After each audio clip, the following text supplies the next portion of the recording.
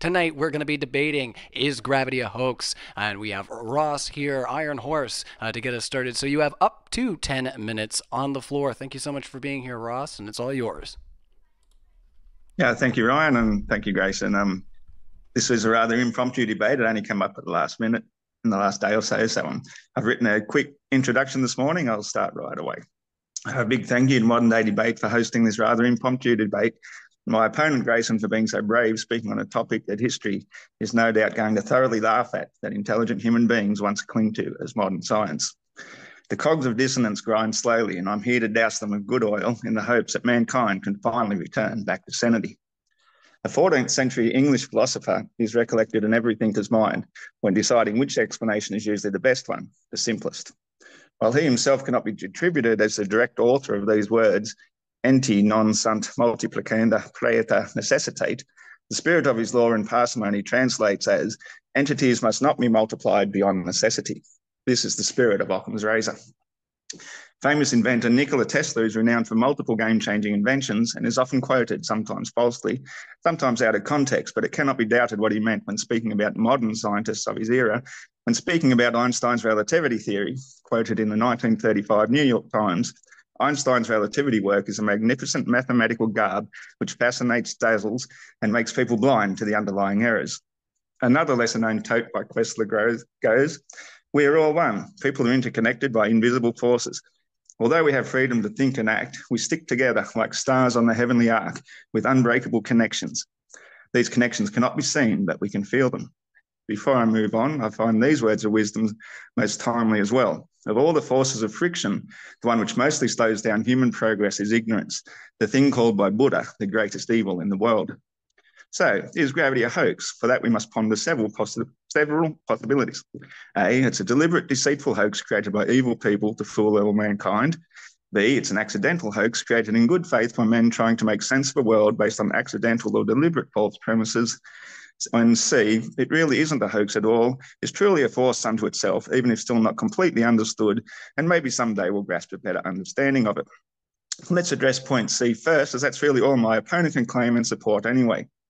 The inverse square law of gravity, first proposed by Newton, says that the gravitational attraction between two bodies is proportional to the product of their masses and inversely proportional to the square of the distance between them. In other words, the force of gravity is inversely related to the distance between objects. This presents as a huge problem for the spinning spaceball proponents because, yes, indeed, this is absolutely a flat Earth versus globe Earth debate, and gravity is one of the key necessities of the globe's existence, and obviously its greatest weakness. People like to say that vacuums don't suck, and while you can argue that one way, it's a bit like the push me, pull you. It's a two-way equation where neither explanation is right or wrong, yet both are simultaneously correct.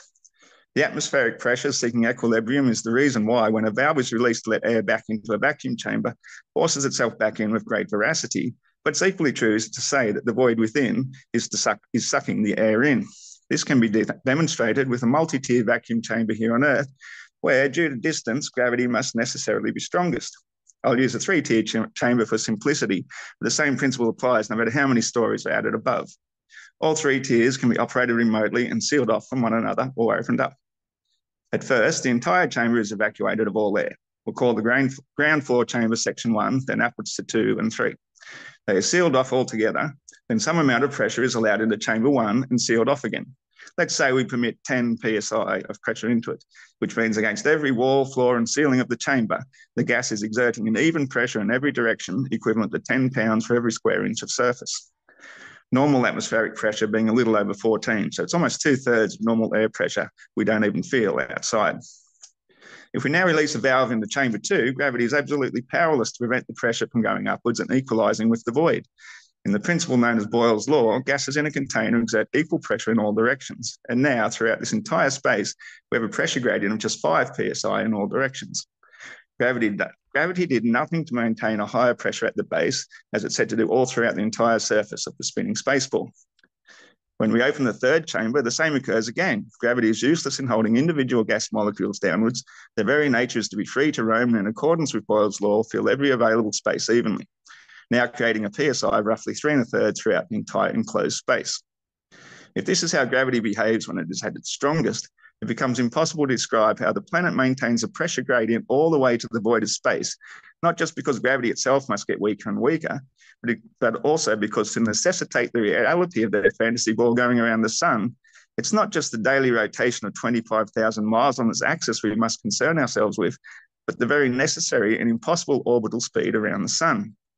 While actual rotation is merely 1 1/3 the speed of sound, anyone who's ever watched footage of a railgun projectile understands the mind-boggling speed of a projectile moving some 8 times the speed of sound, where it effortlessly pierces layers of reinforced concrete and steel-plated barriers like a hot knife through soft butter. And it is often able to reach targets over 100 miles away. Something impossible on a 25,000-mile circumference globe where there would be well over 1 mile of curvature drop hiding any possible target. Even the world's tallest building stands at just half a mile tall, the sort of curvature drop that should and must occur at just 60 miles of distance from any and every point on Earth's surface. However, the helioists, dressing up their beliefs in mathematical garb, claim that their obloit spheroid maintains a constant speed some 10 times faster than this projectile in order to go around the sun for every 364.2 rotations of the globe on its axis, which segues neatly into our next point, where all dropping objects said to be free-falling in air at 9.8 meters per second squared must necessarily fall in very specific sideways direction, different for every time of the day and different for every latitude, in order to keep up the illusion of dropping straight down and always maintaining that constant rate of acceleration. Here's my crude diagram here. Hopefully can be seen. We can see that objects on one side of the globe must necessarily be racing upwards faster than Mach 88 minus 9.8 meters per second squared, which would be on this side, in order to create the illusion of falling down. The objects at the rear are going the opposite, Mach 88 plus 9.8 meters per second squared. The objects moving forward on the sides must intrinsically know which sideways direction to fall at least 30 times faster than 9.8 meters per second squared just to create the illusion of falling straight down. Meanwhile, on the other side of the planet, they're doing the precise opposite. People talk about raising the dead, walking on water, or turning water into wine as some sort of great miracle. But really, the everyday event of inert, dumb objects knowing intuitively exactly which direction to fall in order to create the illusion of only ever dropping straight down would have to be the greatest miracle of all time, yet we simply take it for granted. It's not that we don't believe in some sort of force to cause the universal up and down directions we observe here on the stationary planar Earth. However, while the true reason is still often debated, I personally find no greater explanation is required apart from relative density. The Earth appears flat and stationary because it is flat and stationary, and objects appear to drop straight down, give or take wind assistance, because they do simply drop straight down. An object in motion stays in motion unless another force acts upon it. Therefore, an object in free fall motion in a vacuum will drop forever unless some sort of force prevents it. This prevention force can be called resistance, and resistance comes from substance, from something tangible that we call mass. Even air itself has a resistance force, the reason why any accelerating object in free fall will eventually reach a terminal velocity and eventually come to rest, hopefully gently with the aid of a parachute in the case of a skydiver, when 1 reaching minute. solid ground, the place of greatest resistance. Resistance is a force due to density. Density can be described as the molecular makeup of the various elements from hydrogen as the least dense, increasing by increments all the way through to osmium, the densest naturally occurring element.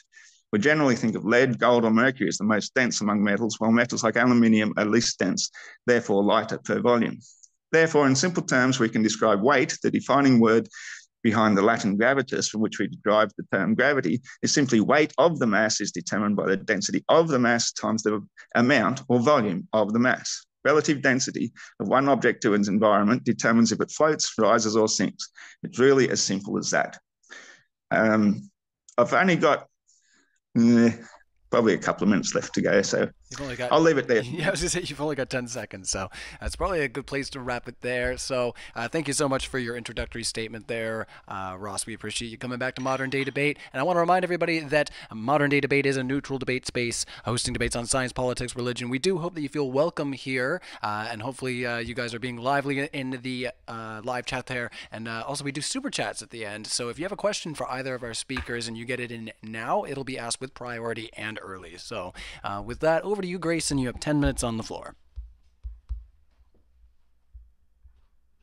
Oh, your audio is not on. There you go. Okay. Sorry about that. Hi, I'm Grayson. My YouTube channel is Based Theory, where I do debates against all kinds of pseudoscience, religion, and I also am stepping into politics a little bit for 2024. So look out for that. Anyways, today is sort of a last minute debate on gravity. So I sort of, in the last hour or two, I kind of put together a little presentation. So let me just share that. So you all can see my screen and everything. Yep, we're good to go. Okay, perfect. Start the So yeah, timer now. just wanted to start out talking about like what is gravity because I see a lot of people confused about what this is. So there's two answers. In Newtonian mechanics, gravity is an attractive force between masses. This can be measured. You can measure this gravitational force in newtons, which is the unit of force. You can do this in a number of different experiments, but most famously, a type of experiment called the Cavendish experiment. Now, I know that just saying the Cavendish experiment is triggering to a lot of flat earthers in the audience, and they're all, spurging out right now in the live chat saying, "Oh, actually, the Cavendish experiment, don't you know? I'll go toe to toe with anybody on the Cavendish experiment." That might get brought up since it is just a direct measurement of gravity in newtons as a pseudo force. We now understand gravity to be a pseudo force, but that doesn't mean that you cannot measure it in newtons as a force. Pseudo forces like centripetal and centrifugal forces can still be measured in newtons as forces. So that's one way to measure gravity. That's the end of the debate, right? I just measured gravity. You can isolate this. You can do a Cavendish experiment that is isolated from electromagnetic forces. I'd be happy to go over one such example of that, but you can do it in a Faraday shield. You can ground it. You can discharge the surface. You can essentially eliminate electromagnetic interference in this experiment, and you can just measure gravity directly. That's the end of the debate. You've measured gravity. But let's move on to our actual current understanding of gravity in general relativity. So this is not like the end all be all. Maybe one day we will have an understanding of gravity on a quantum level, but right now, general relativity is the current consensus theory for how we understand gravity. Now, this is not to say that Newtonian mechanics was wrong. It still gives us the correct answers. It's just that it's incomplete in what its understanding of gravity is. In general relativity, we understand that gravity is the curvature of space-time. So that's kind of what that picture here is illustrating in 3 dimensions as space-time is curved. But, what does that actually mean? How do we know that space-time is curved and that is what gravity is? Well, we make testable predictions. General relativity makes predictions, we test them, and we see, hey, if gravity really is from the curvature of space-time, like general relativity is saying, its predictions should be accurate. And that is indeed the case. So I'm just going to go over two quick examples. The first one is called it's called gravitational redshift. It's essentially time dilation with height in a gravitational field. So this is the paper that showed this on a really, really small scale, like just within a millimeter difference of height. So you can see here in the picture, there's that little capsule. And there's different tiers in this capsule, like the rungs on a ladder that you can see. And there's atoms at these different rungs, and they tick at a set frequency. And if the capsule is just on its side and they're all at the same height, all of the atoms tick at the exact same frequency. But as soon as you move that capsule to be vertical, and the different atoms are at different heights, all of a sudden the ticking is not in sync. The ticking is going to be a little bit different for the ones that are higher up than the ones that are a little bit below. And that's because the strength of gravity is different for the ones up here versus the ones down here. And that is measurable and that is predictable. And you can use general relativity to predict exactly by how different those two ticks of those frequencies of that ticking of those atomic clocks could be. And the prediction is precisely matching with reality. General relativity tells us exactly how these two things should be different. This is literally a time dilation effect, a change in the passage of time. And it's exactly predictable using general relativity. If gravity really is the curvature of space-time, it tells us exactly what this should be, and we measure it and find that that is the case. The second example, so here's how we really know that it's spatial curvature, right? You could say maybe that's just a lucky guess, right? But how do we really know? Let's look at another much more impressive prediction here. So this, we're going to be looking at LIGO. So general relativity predicts that when two massive objects like black holes or neutron stars, when they collide, a wave of space-time curvature should be emitted and travel to us at the speed of light. But here's the thing, is that astrophysics actually predicts that the gravitational wave should hit us first before the actual burst of light from that event. And this is just because of the dynamics of emission and absorption and everything. The gravitational wave should hit first. That is a testable prediction. First, we have to build a gravitational wave detector, though, and that took a long time. So this is what we built. It's called LIGO. It won the Nobel Prize in like 2017 or so. Basically, there's two massive arms of this experiment, and you shoot a laser, and they're at 90 degrees to each other. And you shoot, and if there's even a little bit of difference in the space-time, like the actual length of these two arms, they're 4 kilometers each. If there's even just a little bit of difference, you measure that. And so you can tell, if a wave of space-time comes and basically things are getting a little bit longer and shorter and waving in space-time, you can detect that with this equipment. Here's an actual picture of it from a helicopter. This is the one in Washington. You can see that's 2 4-kilometer arms. That's 2.5 miles. And then I actually visited LIGO in Louisiana. That's me there on the right. You can see I'm at LIGO at one of the detector arms. And on the left, that's inside the control room while it is operational. So you can see that everything is lined up. The lasers are in a straight line. This also, just coincidentally, this LIGO also debunks flat Earth because the construction is basically impossible to do on a flat Earth. So we can talk about that some other time. I know that Ross said that this is a flat Earth debate. It's not actually a flat Earth debate. It's a gravity debate. We'll see if we get in that territory, though. So here's the kicker. They used that LIGO observation to actually detect a merger of two neutron stars. They detected that gravitational wave in both Washington and Louisiana. So they knew that that was just not just noise. They were actually detecting something real, and the signal looked the same in both. And then, just like they predicted, 1.7 seconds later, a completely different detector on the other side of the world saw the light that was emitted from the exact same spot in the sky. They said, look, gravitational wave, we detected it from right here in the sky. So we predict that there should have been a gamma ray burst from the same position. And what do you know? 1.7 seconds later, there was.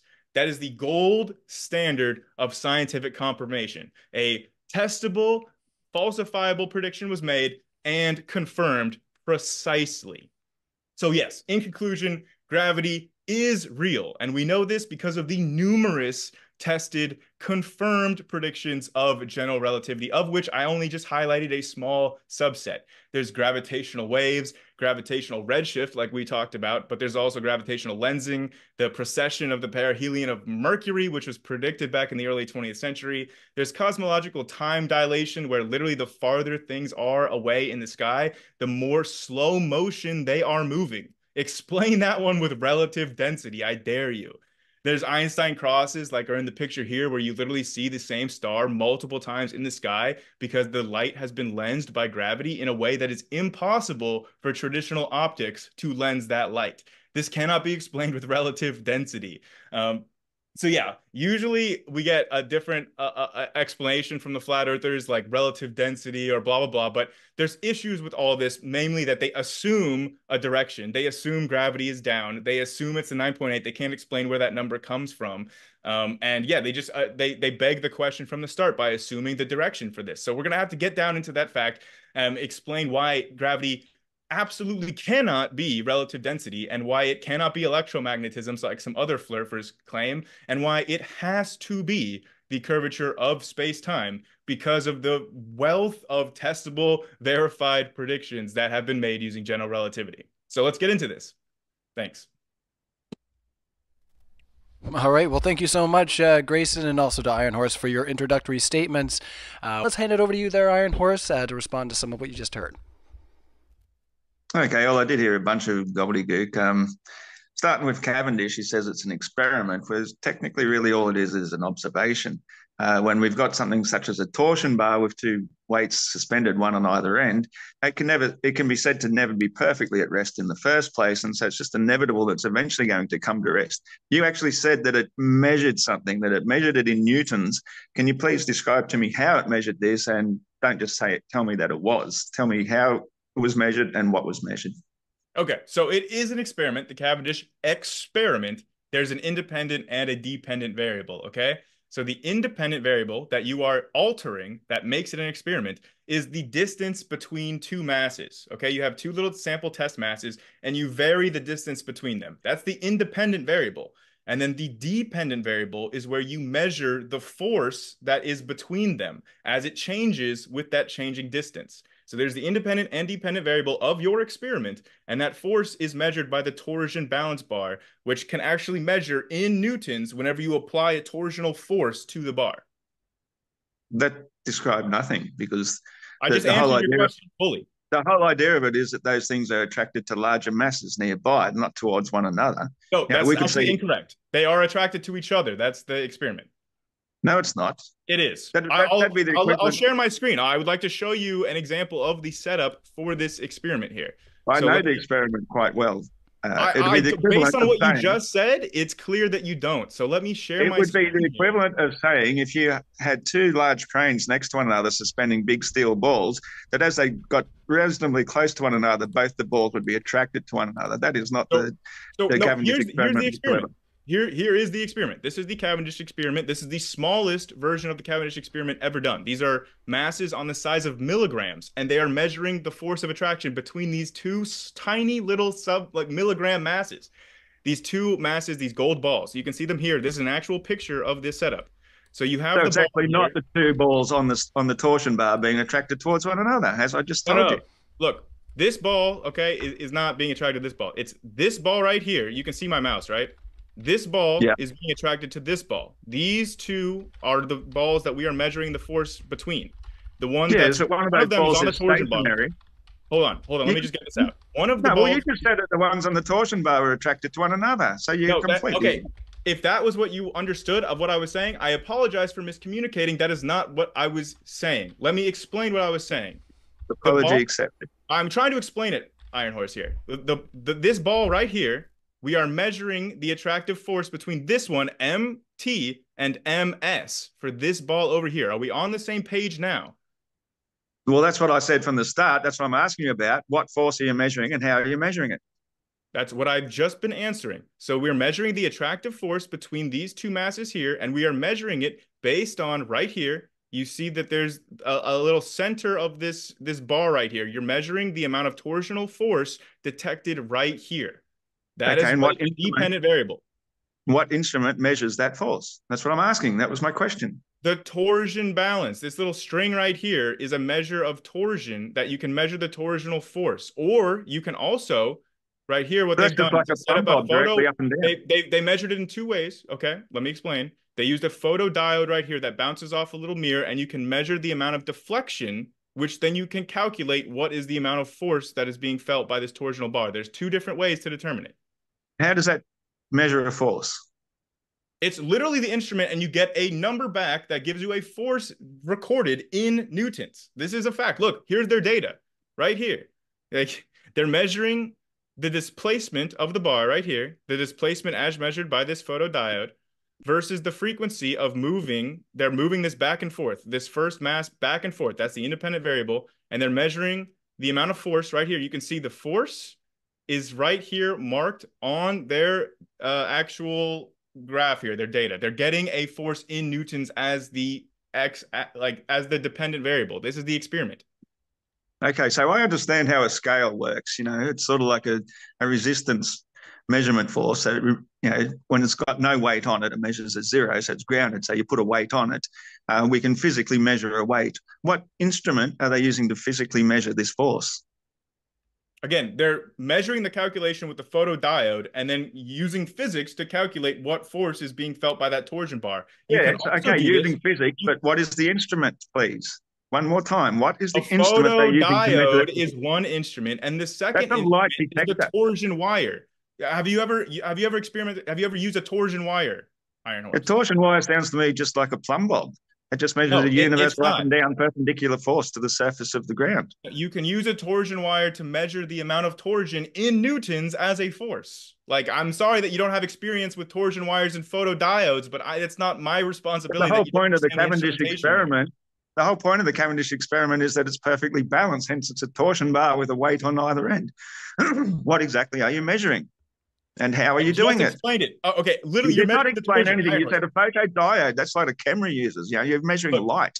you start in a balanced state, right? Where the forces are balanced. And then you introduce another mass, which then has an attractive force with one of the ends of that bar, and you are measuring the amount of torsion that is introduced to that bar. That is what you are measuring, the torsional force. Can you get But that you're through your head? still not explaining how it is being measured. I've gone over it multiple times now. What do you want from me? I've Well, explained to you you're how they've obfuscating measured it. it You're in just two saying, oh, well, different methods. physics does it and All right, light does it. Like let's you've mentioned nothing. Like, do you want to read through this paper? I can send you the link where they go through their entire methodology, and you could go to your heart's content and you can get all the answers, all the questions answered that you want. Well, They but you're the measured ones a explaining it. torsional I force just want in a simple Newton, layman's terms. What device are you using to measure this force? And you a can't give me one. You're torsional talking about wire, and a photodiode laser. Am a I speaking English? photodiode laser. Okay. All Am right. I Well, speaking English obviously you to don't you? Are know you that. not? Are you not picking up? Like, do you doubt this experiment? Are you saying that this experiment is a hoax or it's not real or what? Well, absolutely, I am actually, because if the Earth's mass is so incredibly strong, then such a tiny ball would be insignificant compared to the Earth's downward force. That you'd need something, 10 times size of an elephant to create the slightest little effect No, no. against Earth. Do you understand how you add up force vectors? Like this is high school Add, physics. add up force vectors. Yes. Something so tiny compared to something so Yes. massive creates Yeah. a greater force. No, Yeah, and it is measurable. I Yes. don't. There's nothing against this other than your own personal incredulity. There's no physics against this. You are literally, if you did a force like a free body diagram of this situation and you drew each force that was affecting this mass, you would account for the Earth's gravitational attraction to it on both of them, but with a direction going down. And then you have a tiny little arrow going sideways, and that's what you're measuring with the torsion. You know why? Because the force of gravity is perpendicular to the direction of torsion, so it's not affected. Okay, and it's also well known that the Cavendish experiment doesn't always work. We also know that you have to invent something like 95% dark matter to explain why the universe doesn't provide Changing the subject. Come collapse on into a now. singularity. all right. Let's Well, let him of finish course, his because we're thought. moving on. We're still Let's talking let him about your finish his subject. thought, and you can address after there. Just let's give him some space. Go ahead, Ross. Yeah, it's also well known that you have to introduce 95% dark matter to prevent the entire universe colliding into a singularity. You have to have dark energy to stop it from spreading apart. You've got everything except visible proof of gravity. You've nothing but theoretical garb in order to make your theory of attraction even possible. As Tesla even said, there is this invisible force which everything in the universe operates by, which we can also see in things like pendulums, which change via latitude. We can see it in the star rotation themselves as the stars get further from clouds, they move in larger and larger circles. So there is this invisible energetic force constantly surrounding us that everything responds to. And it's just as likely that the Cavendish experiment is reacting to something like that as well, like just some sort of invisible force, which is not gravity. It's not a attraction of mass. Okay, so you're done there. You brought up a whole lot. I don't know even why you brought up dark matter because your ultimate point didn't even have anything to do with it, but okay. I don't see how dark matter is relevant. And you got dark energy and dark matter confused in their roles in cosmology anyway, but that's fine. You just got them flipped.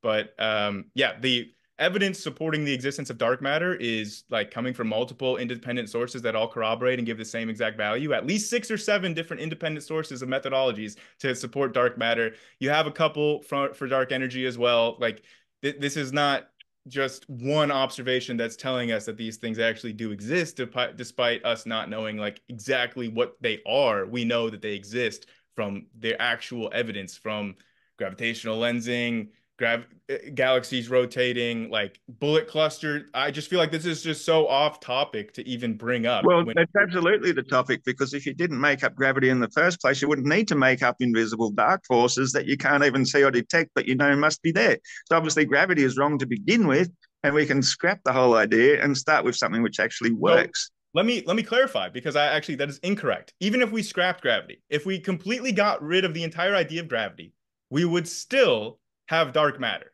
Like we wouldn't just get rid of dark matter by doing that. We would still not have an explanation that needs dark matter to solve based on our Please, observation. Please explain why. Oh, you assume everything in the universe is actually physical matter or something equivalent to what the Earth is made from. Whereas, as far as I'm concerned, Earth is the only physical plane in all of existence, and all the lights in the sky are not terra firma whatsoever. So we don't need gravity to explain why and how they exist. They exist in a different form of medium altogether once we leave beyond the firmament, which is above us, and they are in a different sort of medium and obey completely different rules. What we see and experience here in the physical plane is what we see and experience. And so we don't have to try and explain the entire universe when all we're really trying to describe is what is here and now, what is beneath our feet, what is in front of our faces, how all the laws of physics behave according to observations, as opposed to hypothetical things about things that happen beyond the curve where we can't see them, out of sight, out of mind, beyond this curve, which we've never seen.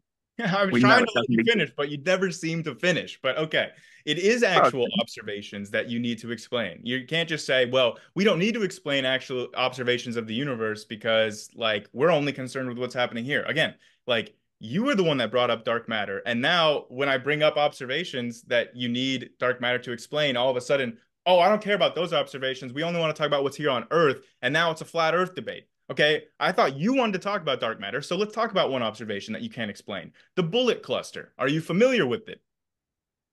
I'm not familiar with the bullet cluster.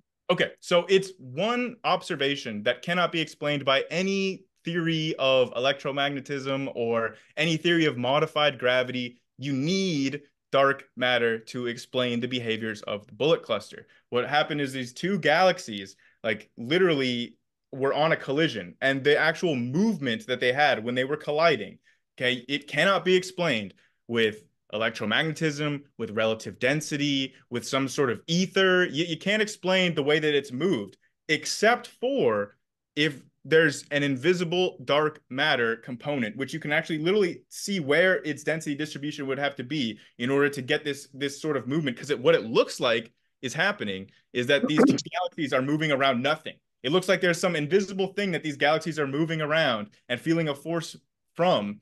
But if you don't have dark matter, there's no explanation for it. Okay, well, that's a cool story, bro, because I wasn't talking about other galaxies and so forth. I mean, even our nearest star, according to, you know, heliocentrism, is, you know, some multiple light years away. So obviously these galaxies, each of them would still have, you know, spaces unfathomable between one another. So anyway, yeah, hopping off completely, as far as I'm Okay, concerned, no, off don't topic to start accuse me talking of about doing that. galaxies. You were the one that brought up dark matter, and this is one Yeah. of the pillars of evidence supporting dark matter. You were the one that said, without gravity, we don't need dark matter. I am bringing this up as an example to clearly show that even without gravity, you cannot explain the behavior of the bullet cluster, which requires dark matter. This is a No, but direct refutation of your point. You brought this up, not me. yeah, but you're making the assumption that these galaxies are physical matter in the first place, and that they We can behave look in at the their same sort of spectrum. laws as to which we observe here on Earth, where you assume that we have gravity, and then you have to assume dark matter to stop everything else behaving because you've already assumed that they're physical stuff in the first place. Where I say there's no such thing as anything physical outside of the realm upon which we live. Okay, And so once you remove that assumption, then all of your pseudoscience is no longer necessary or required. Iron, it's not an assumption. This is It just is. a fact based on observations from like spectroscopy, for example. We can look No, at what elemental composition these distant objects have by their spectroscopy. no, that's not true whatsoever. We can say that the spectroscopy is entirely due to the atmospheric gases and the way these things stimulate it to create light visible to our eyes. So all of this could be only happening because of our observations from here on Earth, looking through our atmosphere. And once So, we're above the atmosphere, as we see in high altitude balloon footage, there are no stars visible whatsoever. All we see is the one giant big sun, and we see a tiny dot which represents the moon, and that is all that is visible from above a certain height. So we know the importance of our atmosphere is the real giver of light, and all of spectroscopy happens as we see through our atmosphere and the various gases that are You made your point stimulated multiple by times. these objects. You made the same Okay, point multiple times. Let me respond. well, that's Are you right. It's familiar? important. Are you familiar with the fact that we have observatories above the atmosphere, like the James Webb Space Telescope, that do spectroscopy without having any atmosphere intervening, right? There's no I atmosphere believe they where only the James use Webb is. radio waves. They use radio waves only, and they don't use spectroscopy whatsoever. They literally do spectroscopy. Yes, everyone can look that up and see that the James Webb Space Telescope does spectroscopy. Yes. Yes, and NASA hires really good artists to try and turn them into pretty pictures, which are all Yes, it's all man-made. a conspiracy. It's all a hoax. But you know How's what? that a It's not just conspiracy? NASA. It's proven. We've seen interviews of the artists themselves who admit that that's what they do. That's their job. That's not a conspiracy. This is an observable fact. Anybody can Okay, search for Ross, I challenge you. I challenge you in front of everybody. Find me one example of an artist saying that they created a spectrograph. a spectrograph. Yes, the actual spectroscopic layout showing the elemental composition of a distant galaxy or star. I want you to find an artist admitting to making that up. Find it for me. Look, I call it's BS. hardly the time and place in the middle of a debate for me to start researching stuff to try Oh, and prove okay, you okay, I wrong. got you. Because This you is can't. something we've Because all seen you before. just made it up. Anybody who does their research has seen this before. There's No, they plenty of haven't. interviews of NASA I artists challenge admitting to everybody in do it. all the comments, everybody on YouTube listening to this, try to find an example of an artist admitting that they made up a spectrograph. You can't find it I because it didn't doesn't say they exist. made up the spectrograph itself. I'm just saying that they make up all the pretty pictures that we've seen. Every Well, I'm not single talking about last a one of pretty them. picture. I'm talking about actual data, a spectrograph, which shows the elemental composition of distant stellar objects. Look, the spectrograph can be absolutely perfectly correct. I'm not arguing that. I'm just saying that You they're are all arguing pretty that. pictures made by artists. No, And maybe you they're are in using the fact spectrograph arguing as that, a Ross, guide. because you're saying that we don't know that these distant objects are material. But if you're saying that the spectrographs are accurate, then we know beyond a shadow of any doubt that they are in fact physical because we can tell what atoms they're made up from the spectrograph. No, you can't. You can just Yes, we tell can. what colors they produce in our sky visible to us through our atmosphere. We can Simple as literally that. see the emission spectrum corresponding to the exact elemental composition. Okay, so obviously you're personally invested in this. We've seen that I'm because you not. visited this I'm place. actually You not. said, and you even said that this thing that's called phonetically called a go lie, even though we call it a LIGO. You said that it's impossible to build on a flat Earth. How is it impossible to build something 2.5 miles long or 4 kilometers in a perfectly straight line on a flat Earth when that would be the most ideal location to do it on? Because it's not level. It's actually curved. And if it was on a flat Earth, it would have to be perfectly level and flat. But in reality, they had to compensate for the curve of the Earth by actually raising up one end and having the whole thing slightly off level. In fact, if you And you take a have level, evidence of this? I'll let you finish here. If you take a level and you were to put a level on top of that tube at LIGO, only one part around the midway would be flat and like perfectly level. And then you go off to the side, it's no longer level. And then when you go off to the other side, it's no longer level, but it's perfectly straight. It is so straight that level would not suffice. And they could not make it level. They had to make it straight. And you do have evidence of this, I presume. Yes, absolutely. I can share my screen and I can show you the actual engineering documents that for the actual company that created the arms of LIGO, and they had to figure out how to make it straight. And they specifically say that level is not straight enough for their purposes. Okay. If you want to Let share it, me- you can go ahead. I have it ready. Okay. Oh, wait. This is the wrong LIGO paper. Let me share. Sorry, it's kind of hard to find where I've got all these papers. Here we go. I think should be it. Yeah. Science gets tricky, doesn't it? All right. So this is the precision alignment of LIGO 4-kilometer arms using dual frequency differential GPS. Here's like the engineers, the company, where they did it. They explain their entire like process here. You can read how they got this so straight that it couldn't be level. It's all documented here. Everybody can see the title, the authors. Go look it up yourself and read this document. And this single document makes flat Earth impossible. Okay. All And right. so Go ahead.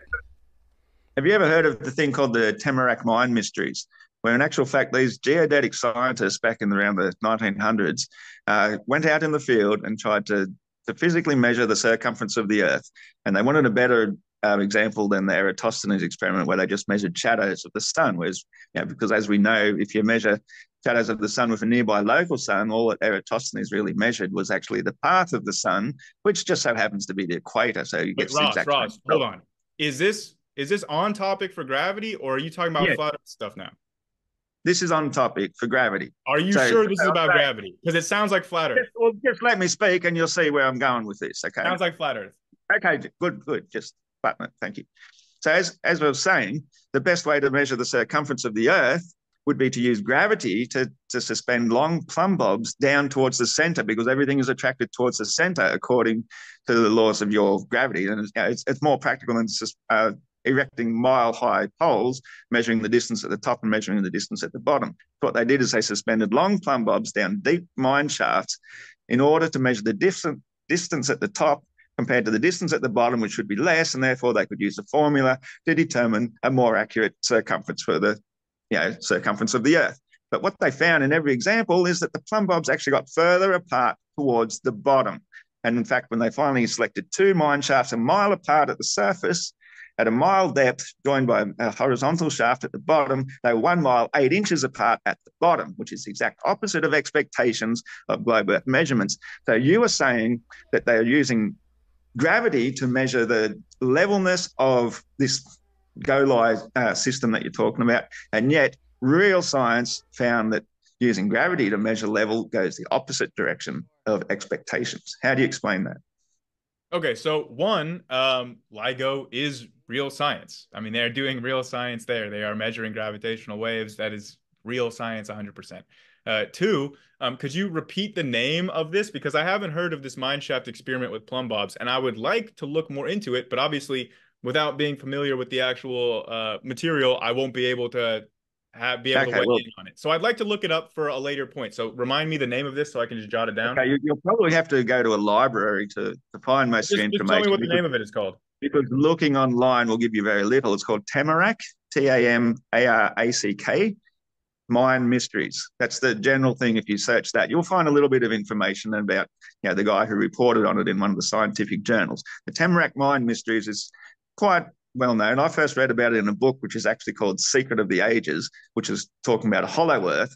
And this guy was proposing that we live on the outside surface of a hollow Earth. But really, after you follow that experiment, you have to presume if we're living on the inside, as the concave Earthers like to say, that makes far more sense, where gravity could be explained by the rotation of it, which is what NASA often proposes for a spaceship designed to artificially simulate gravity in space, would be to have it spinning. So that if we're on the inside surface, rotating fast enough, that could actually explain how gravity even works. It's like a centripetal force. Water would still seek and find its level. The atmosphere would still move with us. Planes flying high would fly shorter distances. So if we lived on the inside of the Earth, it makes far more sense than living on the outside, hurtling through a vacuum of space, where gravity is a necessary requirement to make it possible that people could live on the outside surface, either on the sides, the bottom, the top. Everybody's on top in all directions. We'll have to pass that here soon. That is what gravity is for a while, Ross. In the first place. Yeah, yes, but I'm just saying that is why you've invented gravity. I know you're just saying. You've been just saying for a while. Let me get in on this. Yeah. Okay, so I will look into this Tamarack mining mystery. To me, immediately off the bat, it's very suspicious that there's not much information about it online. I'm suspicious about where you learned it from, but immediately when I look it up, it looks like some kind of thing from the early 1900s that hasn't been reproduced since. So my question for you, because all kinds of things could cause these results from literally just air fluctuations in the tubes. So I want to know, right? Have we verified these results by repeating them in the preceding 100 years since? Have any flat earthers done an experiment of this and repeated the results of the initial Tamarack measurements? Okay, so we're talking about something, in an era where men were men. To go a mile depth down a mine shaft is no mean feat in the first place. This is some serious sort of science where men got their hands dirty. It's the sort of thing they did repeat many times. They sent their results off to the French and asked them to repeat it. And they eventually found that it was so conflicting with everything that they thought they believed that they basically swept it under the rug and promptly forgot all about it. Conspiracy. It's basically how science does it. When they get something wrong that goes against all beliefs, they just ignore it and say, well, let's pretend that never happened. You want me to give you multiple examples just from within the last 2 years that science has gotten surprised and something has gone against the scientific paradigm and we've had to change and not just cover it up and sweep it under the rug? That happens multiple times, all the time in science. It's very common and it's very exciting because it's how scientists make their careers. The scientists who discovered, if this is what you're saying is accurate with these mine shafts, a scientist who discovered this and documented it and verified it would be famous. They would make their entire career. They'd be incentivized to do this. But you're just saying, oh, they're covering it up. They could repeat it, but they don't want to. They want to hide the truth. Okay, it's just going to fall back into conspiracy. So let's just get the back on track. Look, that's how you dismiss everything. Just call it a conspiracy. It's so easy for you to just call You're it a dismissing conspircy. everything. You're saying that, No, okay, this all is the the evidence I reality. brought forward, it's a conspiracy. And the evidence that you brought forward, it's being hidden because it's another conspiracy. Everything is a conspiracy in a hand way for you. No, no. I think you hit the nail on the head when you say these men make a career out of it. You have to make a career, you have to have somebody who's willing to pay you to do something. And if you don't give them the results they want, well, you're not going to get paid. You're going to get dumped, and you're going to get thought of as a crackpot theorist. And that's why flat earthers do not have a career in science, because we question the science. We question all of the nonsense that you guys bring up, whereas you guys have to keep on whacking each other on the back and getting peer support from one another. You can't do anything new in science No, without being shunned. And if somebody did prove the Tamarack mine mysteries, they would get kicked out of science. They no, would they be wouldn't. considered So a here's the crackpot. thing, though. Here's the thing: is that like you are getting paid to get like develop scientific progress, get attention and prestige for your institution. And what's a good way of doing that? Oh, making a scientific discovery that changes the paradigm and challenges the consensus and makes us change the consensus because you brought the evidence to back your claim and overturn the consensus. That's why flat earthers cannot get their scientific careers off the ground, because they cannot provide the evidence that demonstrates their claims. They can claim a lot of stuff, but then when it comes to actually providing evidence, that's why it's not science, because they can't. And we could talk about this with the relative density stuff, because Ross is making a claim about what gravity actually is. He says it's caused by relative density. So let's talk about Yeah. that and why that is impossible. All right. Yeah, well, that's why flat earthers are not out to make a scientific career on it, because they know that nobody's going to be paying them to give them information that proves that they are wrong, that there's no force of attraction, that the only force is resistance, and resistance comes from density. Therefore, relative density is the true explanation for how things either float, sink, or rise. That's all that is required. Let's pop that balloon. Let's explain why it cannot in any way, shape, or form be relative density, right? So you have a column, right? And the column has different levels with different like mediums that have different densities in them, right? Like oil or water or whatever. You have a column of in the liquid that has form, different layers, right? Okay. So then if you put an object to it, it'll go to, sort by its relative density, whatever. The thing is that Ross needs to explain why there's a directionality in this column to begin with. Why is it that the more dense stuff is on the bottom and the less dense stuff is on top? And why is it that you can actually go into like an airplane, right? You can have like those little free falling airplanes where you're in the airplane, all of a sudden you're experiencing basically zero gravity because you're in free fall, right? And you kind of simulate it and like, oh, that's so interesting and cool. So if you took this column and took it to the zero gravity weight, right? And then you introduce an object in between that density there, what's going to happen? Is the object going to be sorted by the relative density? No. It's not. Right. And why? Because you're in gravity. All right, let's hand the ball back over there. There's definitely no such thing as zero gravity. Even the ISS is apparently 95% Earth's gravity, and they say it's 250 miles high. So that's clearly false. Basically, everything is resistance. And if you think of acoustics, for example, is a good way of thinking of it. Is sound, we say that the higher sound is always the lighter tone. The deeper sound is the more bass things. Everything in physics requires a base. The base is the form of resistance from everything starts. So the density tower itself has a base, and then it has solid walls. And everything finds its place when it's at rest. Once it's at rest, that's where we get the word resistance from.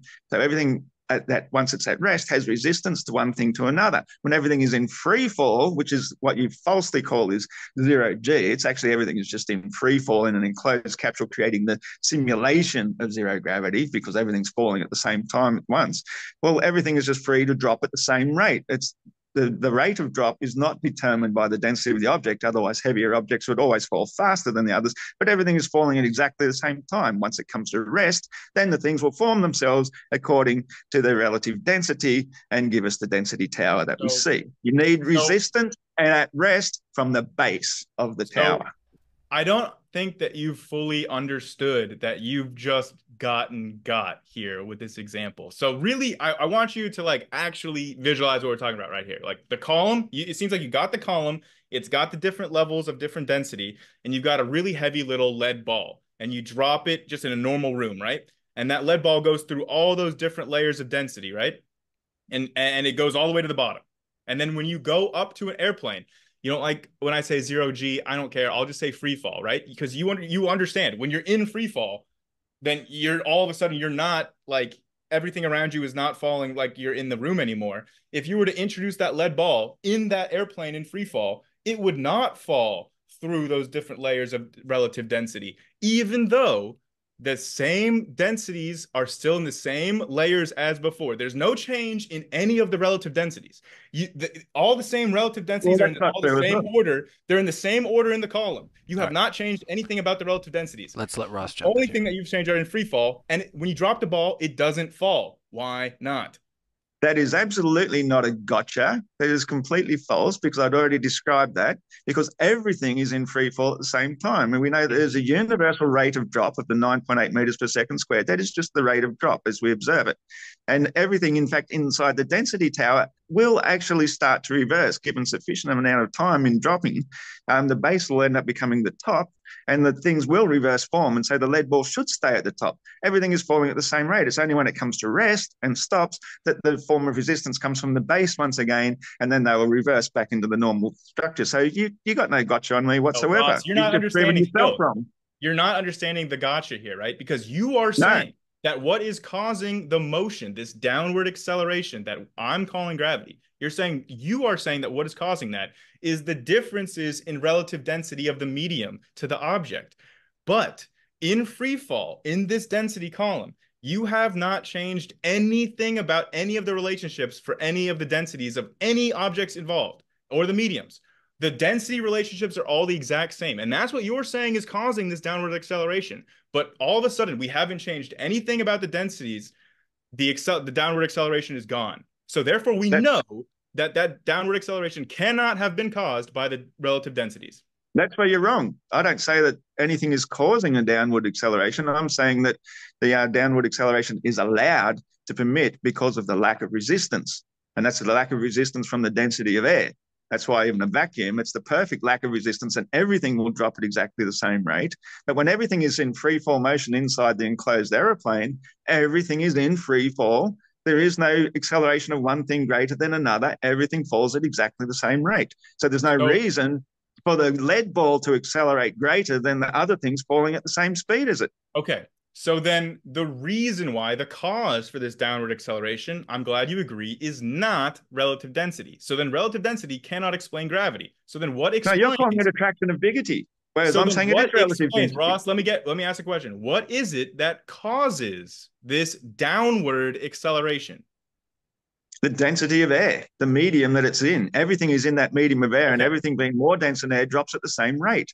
So, but as we already described, right, in the free fall experiment, you can change those densities as in an actual experiment. You change the independent variable of the density, and you're saying the density is what's causing the downward acceleration. So you change the independent variable, and you get no change on the dependent variable. You don't get any change in the downward acceleration, so they're not causative. So your hypothesis has been refuted.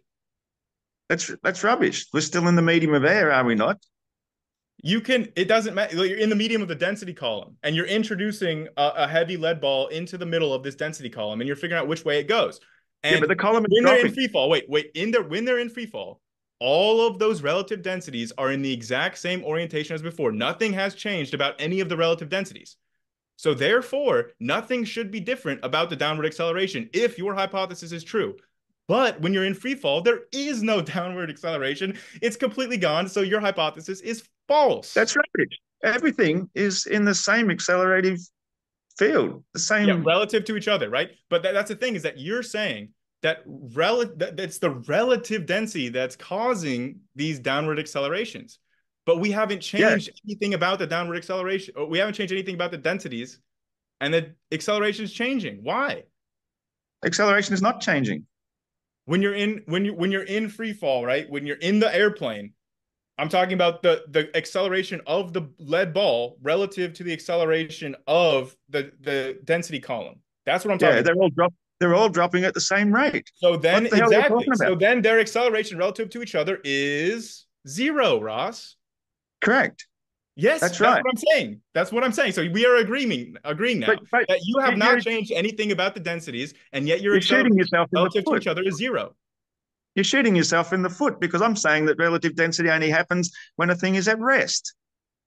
Once you bring the thing to rest, once it stops on the ground and you put your density tower on the ground, it is at rest, and then everything will sort itself in accordance to its own Okay, but relative Ross, density. that doesn't work because if you throw a ball up in It the does air, work. right, it's not at rest, but gravity still works to bring it back down to the ground. So we know It's gravity still going to doesn't be just more, work when you're at rest. it's still more dense than the medium of No, air. you're come on, you're falling Air, apart, man. Density air cannot does not explain why give it the is ball downward buoyancy. acceleration. Air does not give the ball buoyancy. That is why it falls through it. It does not resist it. The ground is more dense enough to resist it. Water is dense enough to resist it. That will give it buoyancy. Yeah, Why but would you you were expect saying air it's to only give at it rest. buoyancy? The ball's not at rest, and yet it's still being affected by gravity. Yeah, but if thing stays at rest, will remain at rest unless another force acts upon it. So until you threw it in the air, it would stay at rest and it would But stay you're on the saying that ground. the other force is coming from differences in relative density, and that's creating a force that we call gravity. But I'm showing you that cannot be the case because you can literally have two differences in relative density, introduce an object into them, and it doesn't move towards the least dense medium if you're in free fall. That refutes the idea that this could be caused by differences in relative density. It But cannot why would explain it? that. Why would it when it's in free fall? Everything is in free fall Okay, look, together. I'm trying to make this very simple. We can move on because Um, I don't think that you're going to you get this. I'm cannot going to try one more time to explain this simply, okay? There's go two for it. examples, right? You have a lead ball being introduced into the middle of two different mediums. One's a less dense medium, one's a more dense medium, right? And you're saying that it should go towards like its relative densities, it should fall down towards the least dense medium, right? Because the lead ball is more dense than the medium around it. And that's what's It causing will that when it's downward at rest. acceleration. Is the differences in Yeah, is the differences in density between the lead ball and the medium around it, right? You're saying that's what's making that lead ball because it's not being supported, so it's just going to go down, right? But when you're in free fall, when all of those density relationships are exactly the same, you haven't changed anything about the densities and how they are relative to each other. But now that lead ball just stays there. It doesn't move. actually, It just stays there. actually, if Why? anything, I would say it would rise to the top of the tower But in it doesn't. appearance. It doesn't though. That doesn't. Because you know why? Because that Right? movement, that pseudo force that's being applied to it is not because of relative densities. That's the reason. Is that relative density, as I keep explaining it to you, you seem a bit too thick to understand this, can only occur once the thing has come at rest. When a thing is in free fall, everything is in free fall at the exact same rate. And you've also removed the air resistance factor doing it inside an aeroplane because all the air is also dropping with everything else at the So same time. look, Whereas if you if did it you in the admit open that, air, you would get more air resistance. if So you admit that, which you just admitted, then you are admitting that relative densities cannot be the explanatory factor because you're saying that the differences in relative densities don't affect anything until the entire system, both the medium and the object, are at rest, right? correct. But when both of them are in movement, you can still have gravitational forces acting and you can still measure those gravitational forces. So this is how we know that density cannot be the explanation. It's literally ruled out, Ross. No, you're just making stuff up now. You can't measure anything in free fall. A scale doesn't work in free fall. There's no gravity in free fall. Everything is just dropping at the same rate. A scale only works once it's at rest and sitting on the base of something that gives it resistance. If you try to put a scale in the bottom of a swimming pool, for example, then the density of the medium will prevent a person giving a true weight, but the mass of the person themselves hasn't changed whatsoever. It is the medium which is giving them You can do buoyancy. the Cavendish experiment in free fall and still measure an attractive force. I'm not talking about the Cavendish experiment No, now. We're but because just I'm explaining to you that you can measure we're these talking about things in relative free fall. density. Okay. And it's the density of the medium that determines. Like I didn't quite get to finish my introduction. If I might be allowed a second just to describe one part. I don't. It's the open discussion period. It's no longer a Yeah, presentation. but it's relevant to this. I'm just going to talk about the basketball. A rubber bladder contained within an even harder outer surface that holds a more or less perfectly spherical shape. In the medium of air, an inflated basketball readily falls back to Earth no matter how high we throw it. The compressed air within it adds to its mass along with the outer shell, and this not only gives it great buoyancy, but also great bouncing effects upon the solid base beneath the feet of every one of us. If we throw it at the ground hard enough, it will bounce high into the air, yet it always returns, as air is insufficiently dense enough to give it buoyancy. Throw it into a swimming pool, however, and it readily floats. It takes great perseverance and possibly even assistance to drag one to the bottom of a deep swimming pool, whereupon, being released, it shoots with great vehemency towards the surface, Ross, man, shoots come into the on. air You're before filibustering. returning and finding a place of resistance on the surface, displacing its own weight in water according to the Archimedes principle. So the basketball, when we drag it to the bottom of a pool, will shoot up Yes, obviously. anti-gravity. Obviously. Why are you filibustering on stuff we agree about? Because it's obviously not gravity. Gravity gets turned off at the bottom of a swimming pool where all that water on top of the ball should be holding it down even more so. Do you know the formula to calculate density or buoyancy, Ross? Do you know the formula? Well, as I said, Archimedes' principle, it's the displacement of its own weight determines whether it floats or not. And you know that there is a G in the formula for gravity. A downward force, a downward acceleration is already accounted for in buoyancy. That's not a downward force whatsoever. That's just It literally 9.8 is, meters. man. It's a downward vector with units of It's acceleration. 9.8 meters per acceleration. second. It's 9.8 meters per second squared. And because the thing is floating, it is not accelerating whatsoever. So it becomes zero. And if you multiply anything by zero, you get zero. You're accounting for G. You're not saying that this actually is moving at 9.8 meters per second. You just have to account for that acceleration in order to properly account for the actual value of its buoyant force. You have to account for that 9.8 downward acceleration. But there is no acceleration. So therefore, you make it zero. Account for it. That's the thing. I know you're saying that there is none, but it must be accounted for in order to get an actual accurate calculation of what the buoyancy is. How is an object at rest accelerating downwards? Because it's in gravitational field. That's how gravity works, Ross. This is the basics. This is the very basics of the basics. How is something at rest accelerating? Okay. It's literally everything in a gravitational field. This is the basics of how gravity works. Everything in that gravitational field is experiencing that downward acceleration vector all the time, no matter what its actual movement or not. You can have the forces that are balancing out so that overall the forces balance and it's not moving. Did you just say whether it's moving or not? Yes. Because again, this is back to the basics not accelerating. Of a free body diagram. I really don't know if you understand how to add up vectors when you're adding up like the forces that are acting on an object. I'm talking about the basketball floating in water. This is one body in a body of in a medium of water. And so when it's at rest, it's accelerating. There are two forces acting upon it. That is the most pseudoscientific thing. You gotta let me finish your sentence here, Ross. In order to figure out what forces are acting and what accelerations are acting on that basketball, which overall has a net acceleration of zero, you must add up all the different force vectors on it, including from gravity and the buoyant force that cancel each other out and yield overall zero. But that G, that downward acceleration, it's still something that must be put into your formulas to calculate an accurate value for its buoyancy. You have to account for it. You can't just ignore it and say it's not happening. It doesn't exist. You have to account for it to get the right answer. Okay, so why is the basketball more buoyant in salt water than it is in fresh water? How does the formula work for that? Because you have to account for the relative densities in buoyancy. Oh, relative density? Yes. Thank you. You mean if we look up what specific gravity means, we'll see relative density. That's exactly right. Thank you very much. The debate is finished. I really don't think that you're wrapping your head around what's happening here, Ross. Look, relative density is not something that you can just throw away and ignore entirely. Okay, it's just not the cause of gravity. Okay, Ross, come on, man.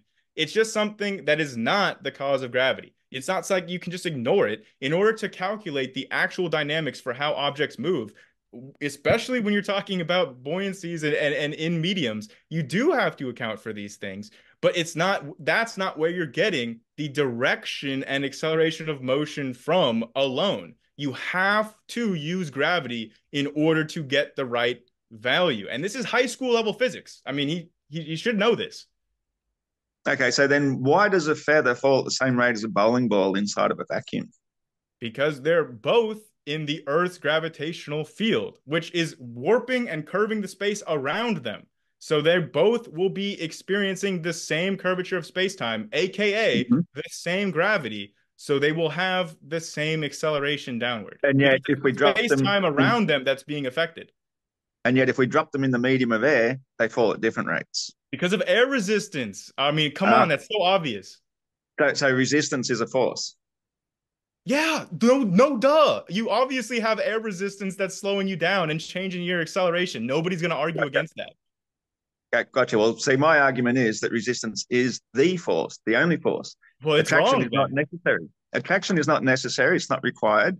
All that is required is a force of resistance to prevent something from falling, that something will fall indefinitely until a force of resistance prevents it from dropping. So And then that how do you space explain the happens to actual be the physical measured plane force at of the bottom of the known attraction? universe.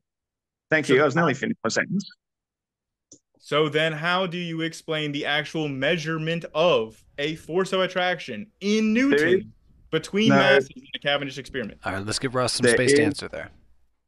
no force of attraction, is all I'm saying.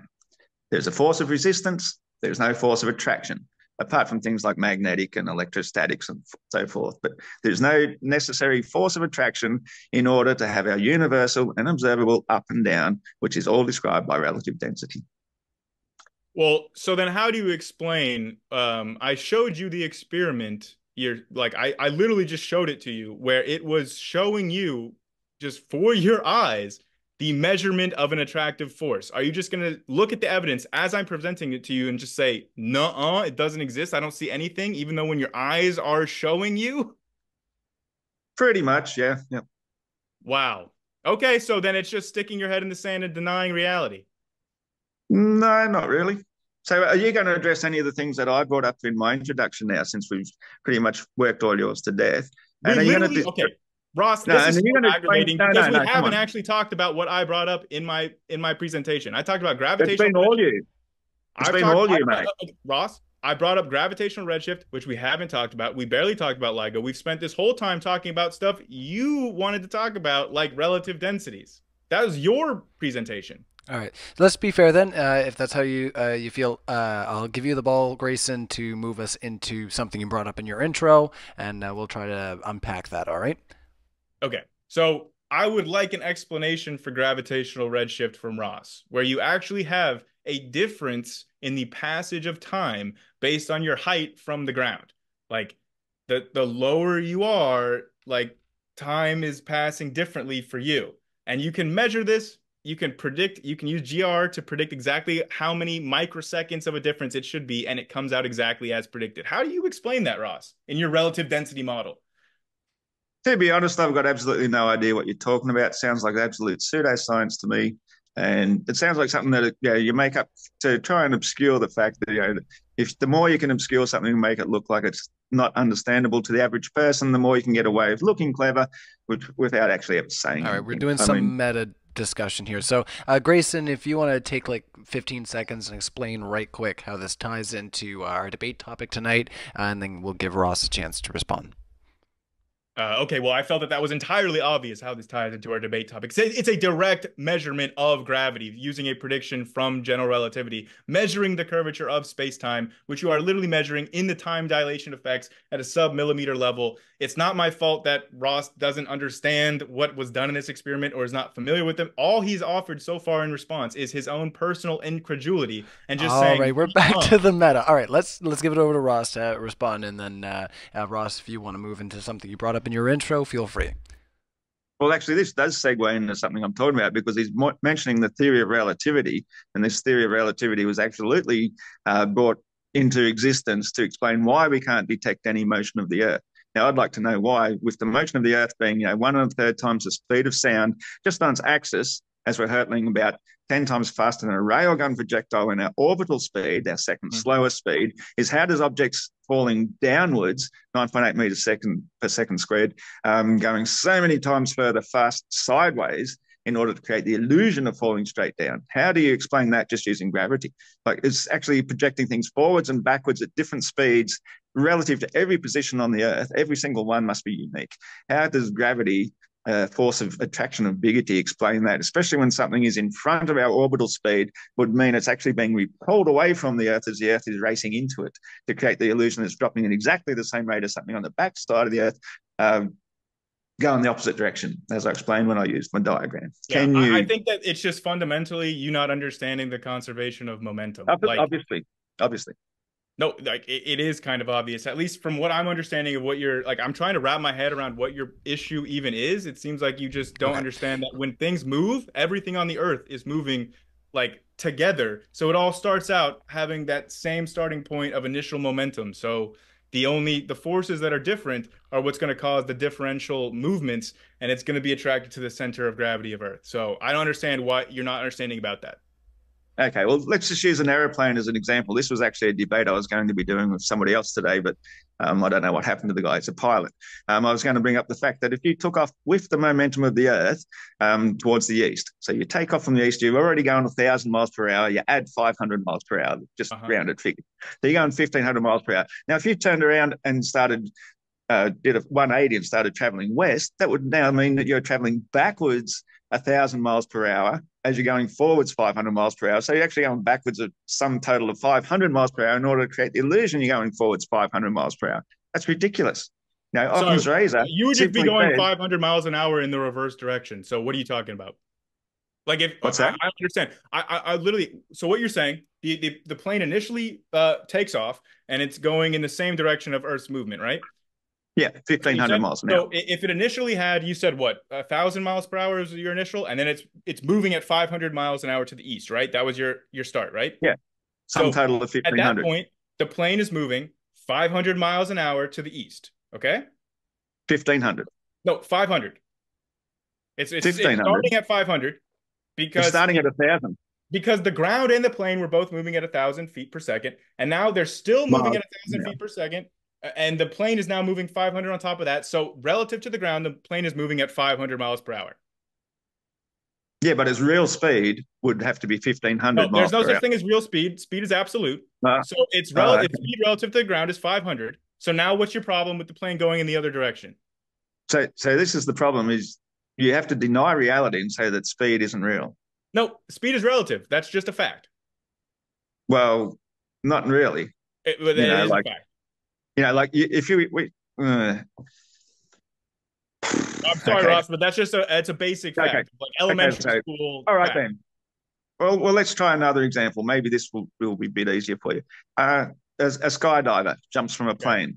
Yep. Are you going to say that he's going to continue to retain the inertial speed of the plane as he jumps from it? And so no, because there's going to be wind resistance.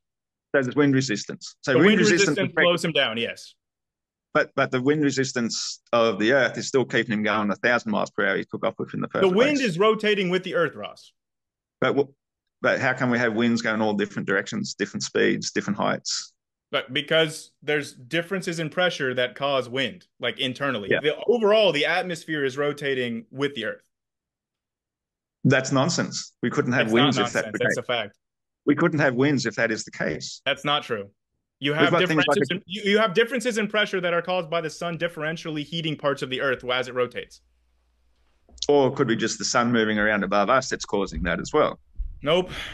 Yes, that works equally as well. In fact, it's far more sensible because if we consider a tropical storm, for example, a cyclone, winds that reach a speed of, say, 175 miles per hour are absolutely destructive. They will destroy villages, forests, plantations, totally wipe things out. And yet perfectly still air is going 1,000 miles per hour. So this wind is going barely a fifth the speed of perfectly still air. And I just don't think that you're understanding what relative speeds are. Like the speed. Obviously not, because I only believe in real speeds. There's no such thing as real speed relative to what? What's your reference point, Ross? Well, the ground.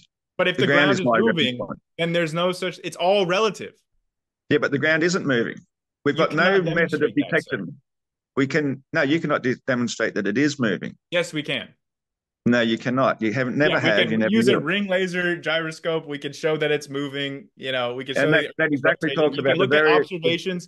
You can look at observations in the sky that show that the Earth is revolving around the sun. That just shows that those things are moving. As you said, it's all relative. from the point of view of the Earth, Yeah. Earth's So being perfectly this still. argument that you're making right here is basically just that, well, listen, okay, you could say that that I drove my car 60 miles per hour down my street, or you could just say that the entire universe moved at 60 miles per hour around my car that stood still. And Exactly. And which is technically, the most sensible argument. technically, technically, those are mathematically and physically equivalent situations, but everybody would laugh at you and call you silly if you tried to say one versus the other. And that's Ross's Exactly. entire strategy right now. That's your strategy, because you're saying that's exactly what it is doing. Whereas I'm trying to say, when I've finally finished saying this point about the storm, is that the storm is actually rotating in a circular fashion, whether it's be anti-clockwise or clockwise, depending on which side of the equator it is on. Um, how is that possible then, that the entire thing is drifting 5 times faster with the speed of the Earth? Plus, then also, let's not ignore the orbital speed, which is a massive, massive speed that you say this is also going. I guess you're just going to handwave dismiss this as relative as well. But Yes, obviously, that's the fact. let's just assume we'll ignore the orbital speed for now. We're just going to deal with the rotational speed on its axis, of 1,000 miles per hour. These 200-mile-per-hour winds are causing utter destruction, and yet they're moving in a circular pattern, going the same speed around the epicenter of the storm, and yet it's also drifting sideways with this impossible What's it doing relative rotational to the ground, spin Ross? of the ground. What's it doing relative to the ground? What it's doing relative to the ground is spinning on the spot and moving whichever direction the forces dictate it wants to go. Yep. And it's not an issue. So the rotation of the Earth, the ground is moving. Wait. Okay, you talked about. I want to illustrate the difference, because you said that's what I'm doing with the car moving versus the rest of the universe moving. But really, you're the one saying that it's not the rest of the universe that's moving. It's not the sun or the galaxies that are moving. I'm not talking about the universe. Really, what's mate. happening? I'm just talking about the storm and the Earth. Come on! Don't interrupt me. Really, hold on. 1 second, Ross. 1 second. I don't want to put you on mute. Just give Grayson a second here. Just hold your thought. I'm just liking to keep it relevant to the argument. Right, don't interrupt me. Like I said, just give him a space, and you absolutely will have some time to respond. You're saying it's not relevant, but you were the one who told me that I am the one in my analogy saying that the rest of the universe is moving around my car and my car is actually standing still. I'm only illustrating the analogy here. The car is the Earth. You're saying the Earth is standing still and the rest of the universe is moving around the stationary Earth. But in reality, that's you saying your car is standing still and the rest of the universe is moving at 60 miles per hour around your car. That's the analogy. That's why you're doing it and not me. I just wanted to make that point clear. No, we're talking about a storm here now. Yeah, try and stick to the topic. I'm talking about a storm rotating at maximum speeds of 200 miles per hour around an epicenter, which would mean that part of that storm is actually only moving about 800 miles per hour because of the spin of the Earth beneath it. The other side of the storm is moving 1,200 miles per hour, and yet all of the winds relative to the Earth are only moving 200 miles per hour each, as though the Earth is standing perfectly still. Perfect. You just explained it. All right. As though the Earth is standing perfectly still. Let him finish, to be fair. Yeah, so how is it that winds can be moving, 5 times slower than perfectly still air and cause such huge destructive forces? Because they're moving at a speed relative to the Earth, and their destructive force is a function of their speed, the wind speed relative to the Earth, and the things that the wind is actually coming into contact with and hitting, like houses and trees. That is the number that is determinative of how much damage is being done, is the relative wind speed relative to the stuff it's hitting. That's what's important, okay? The relative speeds. Everybody should be able to understand this. It's very intuitive and straightforward. It's completely non-intuitive whatsoever. Because as we know, if we take anything, like we said with the skydiver jumping from the plane, what happens to him is wind resistance. When we take anything of the Earth and throw it through the air, it suffers wind resistance. The Earth itself is of the Earth, so it should be moving through the Earth and suffering this wind resistance. So the perfectly still air, let me finish, mate, before you have your little girly little hissy fit. Is it? Oh man, that was crazy. Right, 1 second there, Grayson. Let's let him finish his thought. He never finished. The Earth itself would be moving through the Earth, through the air, through the atmosphere, as though the air is perfectly still. In which case, we would always be facing 1,000 mile per hour headwind racing through us and would be charging through it so fast at the speed of 10 times faster than a railgun projectile that would be leaving it behind us in a huge comet tail. It would be absolutely impossible. And these speeds are an absolute necessity for your spinning spaceball to even be possible in the first place. It's all mathematical garb. When we start to understand that the Earth itself is stationary, fixed at the bottom of the universe, then the wind doing as the wind does makes perfect sense. It is all logical and intuitive. Your whole idea is absolute nonsense. Every last bit of it. Okay, are you done, Ross? You finally I'm done? done, Jason. Okay. Yes. So you literally said that the Earth is having wind resistance as it moves.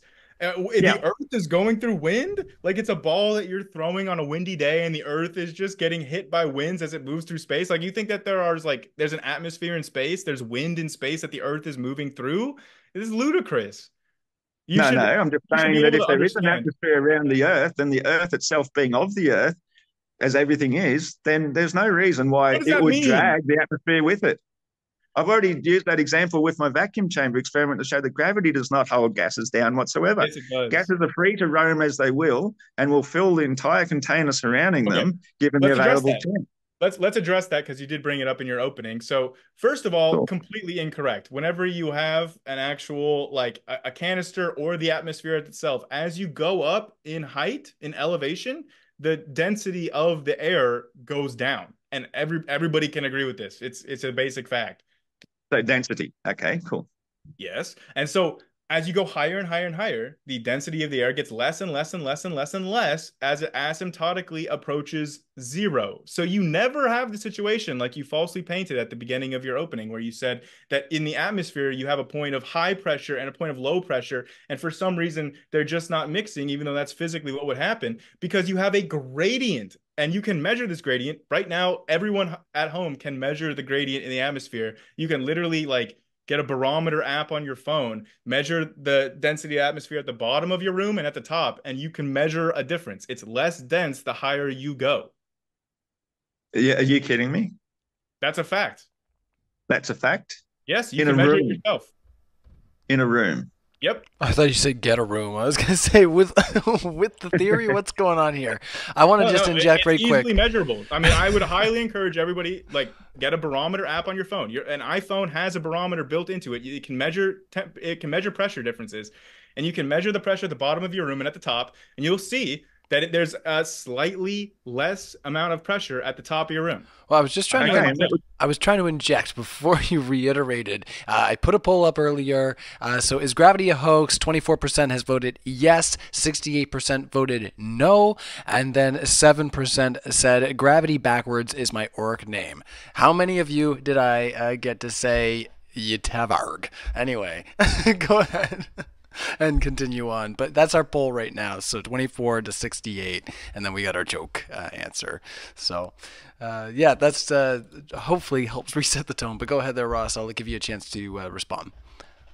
Right, cheers. So we could use a similar example in a swimming pool, how the bottom of the pool has a greater pressure gradient, but that's simply due to the volume of the water above you pressing down upon you. And as you get higher and higher towards the surface, it decreases. No, it's just because of the density of the water itself. It's gravity. No. It's just the volume of the water and the density of the water that creates that gradient. And why is it pressing down on you, Ross?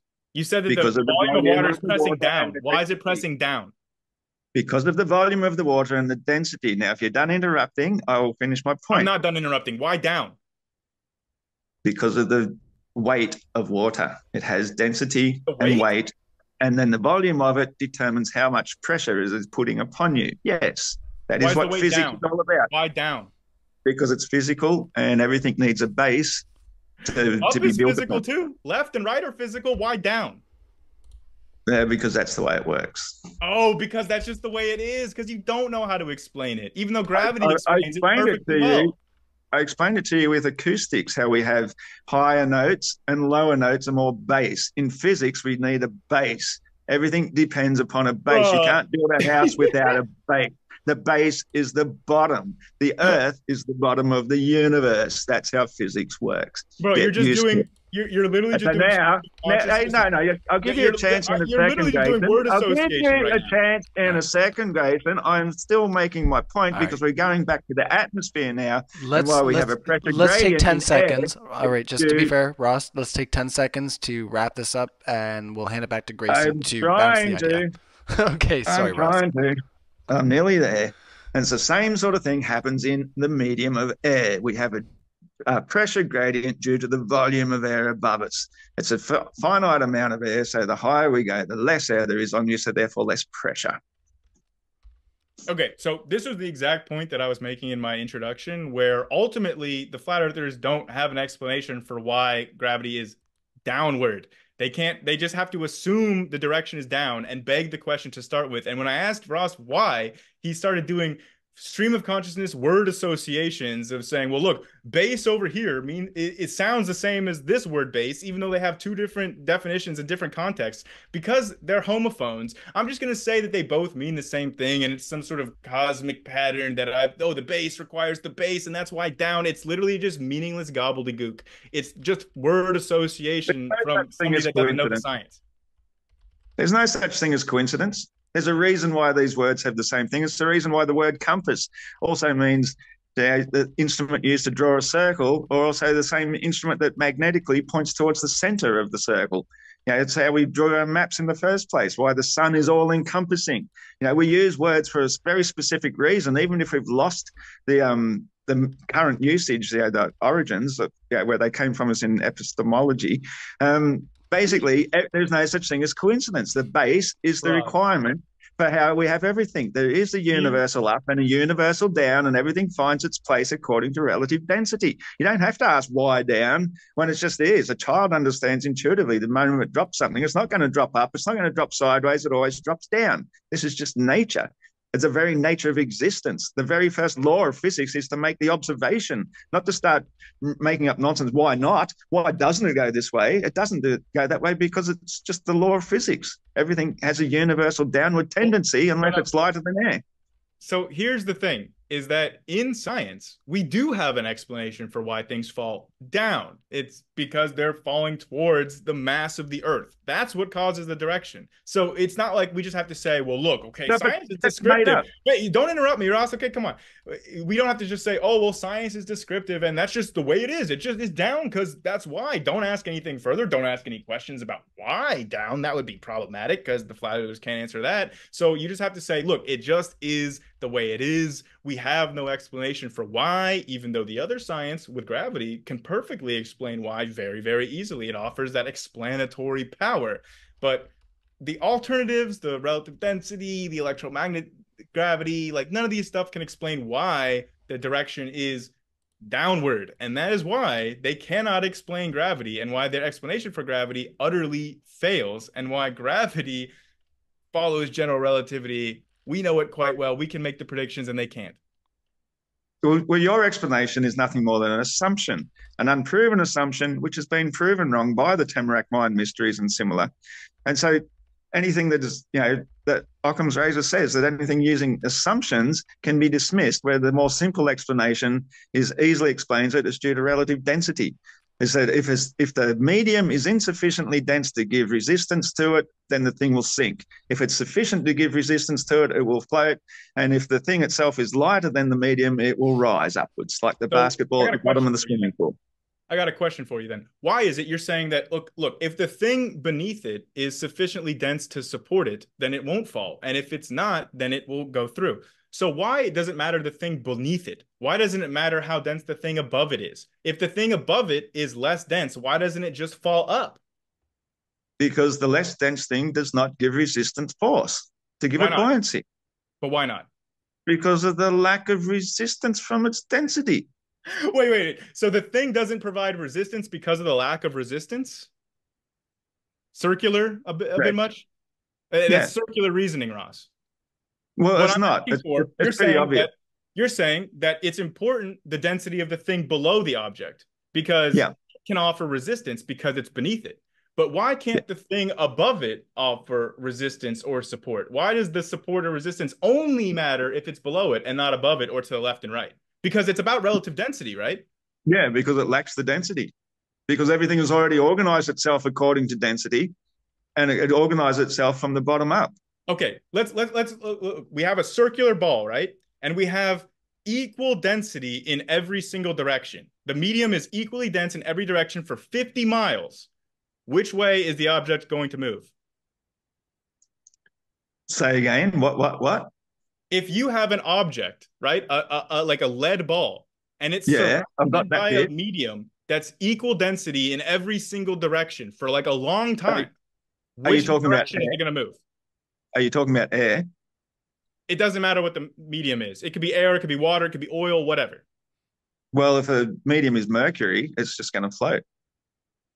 It depends on the relative densities. Okay, this is a very heavy lead Exactly. ball, but it doesn't matter whatever medium you want, dude. Like we could do water, we could do air. So not mercury. It doesn't matter. Just pick a medium. Well, if I say mercury, I'll say it's going to float. A lead ball floats in mercury.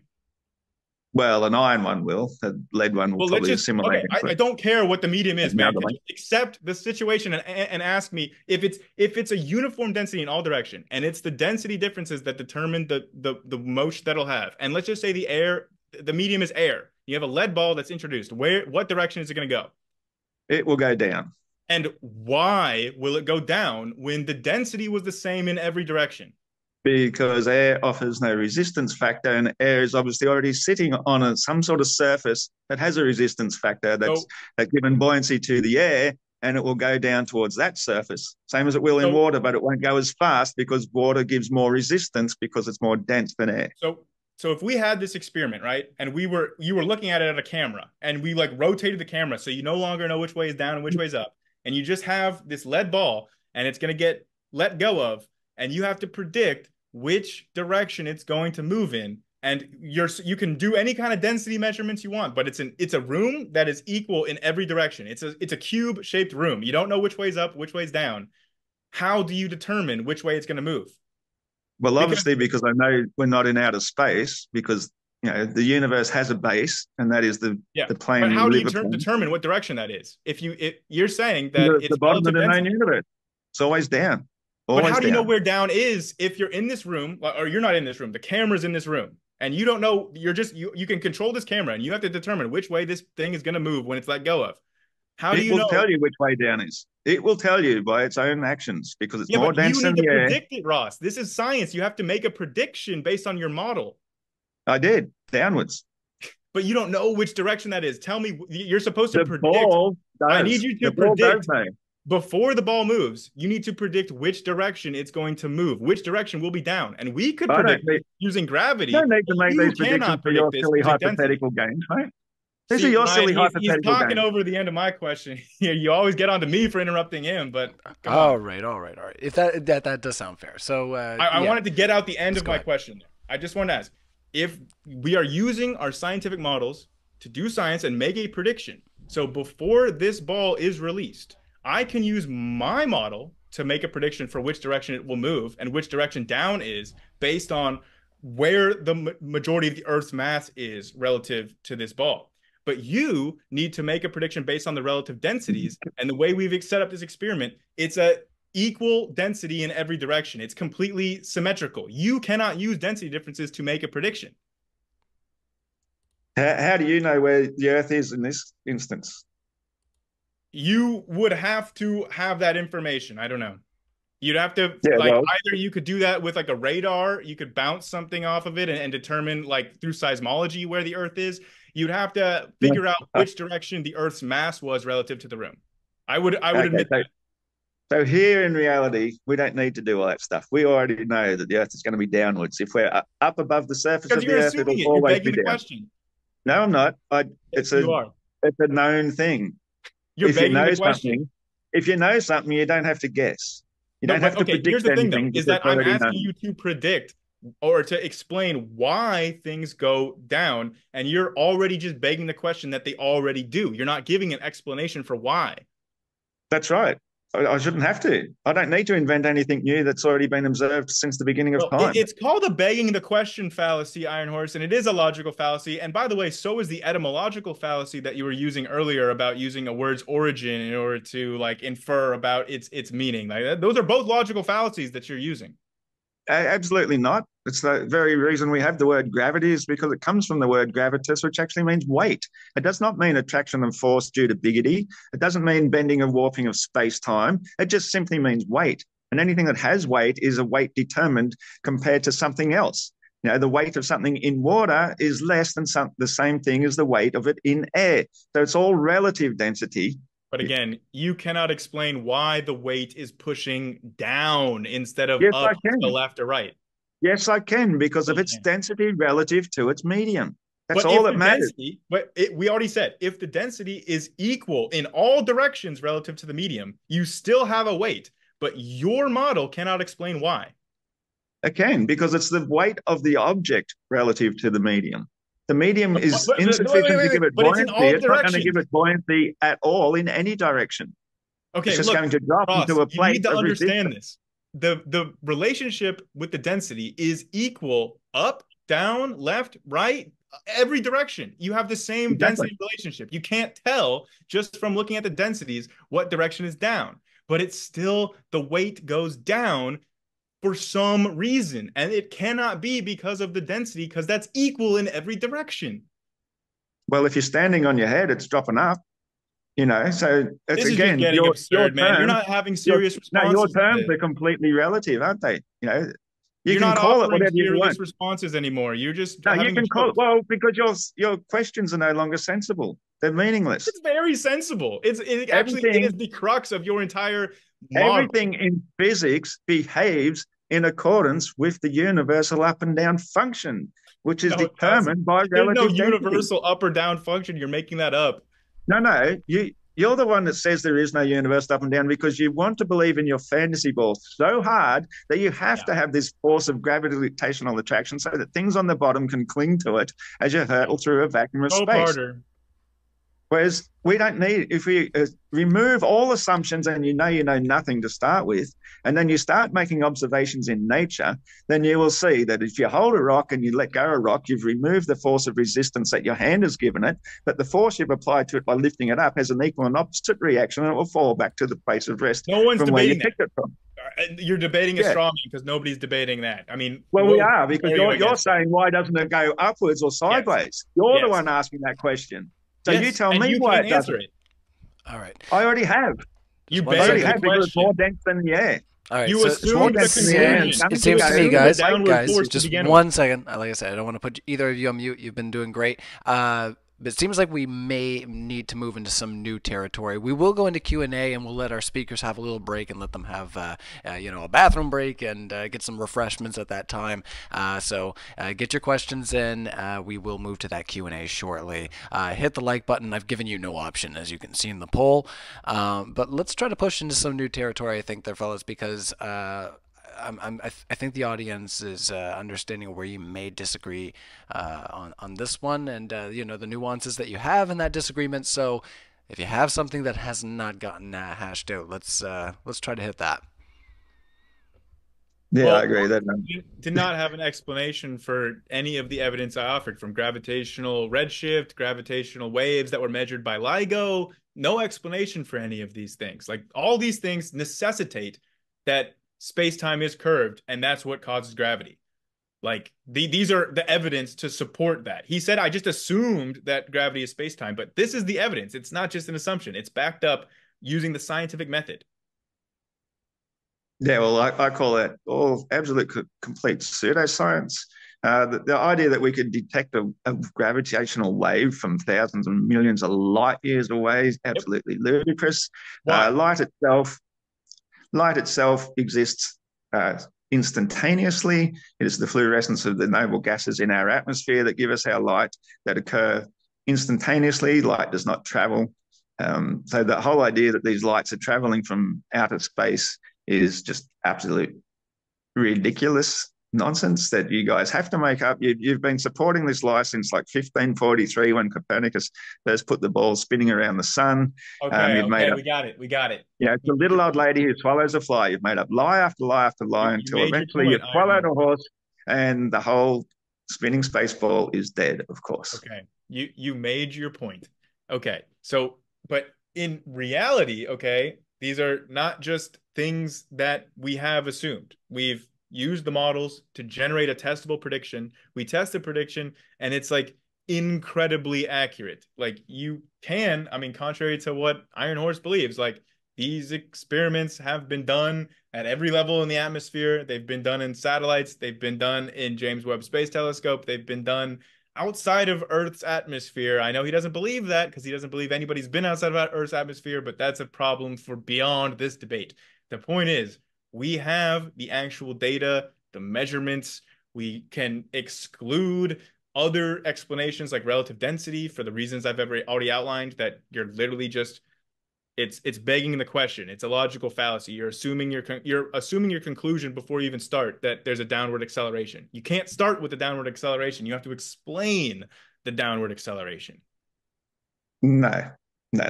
I'll just say that we allow a downward acceleration because of the lack of resistance of the medium of air. It's not sufficient enough to resist a thing of mass from accelerating through it until reaching a point of terminal velocity, whereas the ground itself ceases it from dropping any further because it's dense enough to resist it. It We don't seems need like anything further than that. it seems like we're really hitting a wall on this one, honestly, guys. So it might be a good idea, like I say, to move into that Q&A shortly and let our speakers have a break. But once again, if there's anything that we might want to move into, because it seems like a lot of these subjects we're just kind of reiterating. So Well, I mean, yeah, we could demonstrate that light actually does travel and is not instantaneous, but then Ross would just deny that those experiments exist, or he would say that they're a hoax or that it's a conspiracy. So as we wrap up, I would just like to say, because I mean, any evidence that I bring forward that is tested, peer reviewed, like hundreds of scientists collaborations, like way too big to fake, Ross is going to say that it's a hoax, it's a conspiracy. So I want to know who is doing this hoax? Who's doing this gravity hoax? Because we have scientists on every country on Earth doing research in the physics of gravity. And if it was a hoax, at least one of them somewhere would have figured it out if they're not in on it. So is every scientist in on this? Who is doing this hoax, Ross? Because there's countries that are geopolitical enemies that all agree that gravity is real, even though it would be in their geopolitical advantage for like China if they figured out that the US had been lying about gravity this whole time. They would point it out and say, "Here, look, we've dedicated our resources, we've got the scientific equipment to prove that the US has been lying about gravity." And then suddenly, now the rest of the world shifts towards a more China trusting geopolitical order and they win. So why aren't they doing that? Why are all the countries on Earth in agreement that gravity exists? Well, thank you for your summary there. And I'm sure you didn't mean to introduce another topic to it because we're just doing a summary. So I will ignore your questions. honestly, Basically, I don't mind if you guys want to launch into that discussion. Yeah, Like I just said, a we last. we I don't wasn't have doing a to. summary. We don't have to Just as the stop. last topic. Last topic. okay, well, I would actually like to address the one you were bringing up just prior to that, since I thought you were doing a summary and I was going to address it real quickly. Is when you brought up the fact of satellites. You're saying things don't go above the atmosphere, whereas I don't deny that whatsoever. I think our atmosphere reaches 12 to 14 miles high. That's where the atmospheric gases cease fluorescing. So anything that goes higher than 12 to 14 miles has reached outer space. It reaches up to about 70 miles high. And so, of course, we can have satellites in that above the stationary planar Earth, which work according to the maglev type gravitational or anti-gravitational forces. The maglev thing works quite well. A satellite would be absolutely impossible on your spinning space ball because, again, the orbital speed of something equivalent to Mach 88, even though we don't measure Mach outside of the atmosphere, even though it's equivalent to Mach 88, as again, if we go back to my diagram, which I showed earlier, showing how something one side of the Earth going that direction with the orbital speed would be going away from the Earth, whereas the things going behind it are going that way, things are going that way and that way, whatever. They're all over the shop. Satellites would be absolutely impossible on the spinning spaceball model. However, if we have things like the satelloons or maglev devices in our atmosphere, they can absolutely work. And that could, so satellites aren't entirely impossible on the flat Earth, and All right, we got to pass the they ball actually make eventually far here. more sense than the spinning Okay. space ball. So I just want to say real quick that speed is relative. You don't feel absolute speed. You feel changes in momentum. So that explains everything that Ross just said. Momentum is conserved. So this is a basic introductory level physics concepts. Go to your local high school physics teacher and they can explain this to you if you're still confused about it, Ross. But I really want you to address what I asked you about who is doing this hoax of gravity in your review.